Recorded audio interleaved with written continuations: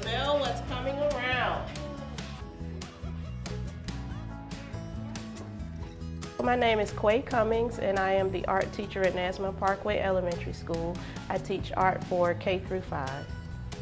I help my students express themselves by tapping into their creativity in different ways. I use music, I use visual aids, we use poetry, anything that can help them really think for themselves. I think the value of creating something on your own really taps into who we are as individuals. I think it helps others to appreciate how we feel without having to even speak. Visual learners really do take off in this class. I just want my students to become expressive individuals as a whole. I want them to be the people that they are meant to be.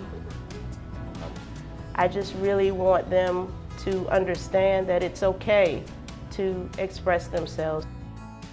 And that is really my main goal in teaching them how to be expressive adults. And I think it starts early.